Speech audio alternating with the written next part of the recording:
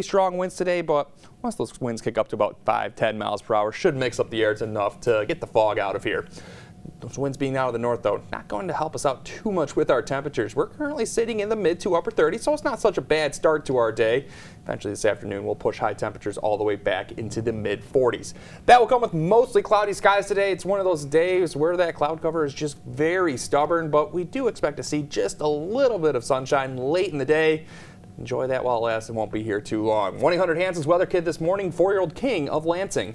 So I guess it's kind of fitting, you know, it is spring finally, but it still kind of looks like Michigan out there. It's still a Michigan spring, early spring day, and, you know, we still have the mention of maybe a snow flurry in the forecast tonight. Snow flurry, gray. Don't worry, it's not a lot. Okay, good to know. Thank you, Jim. And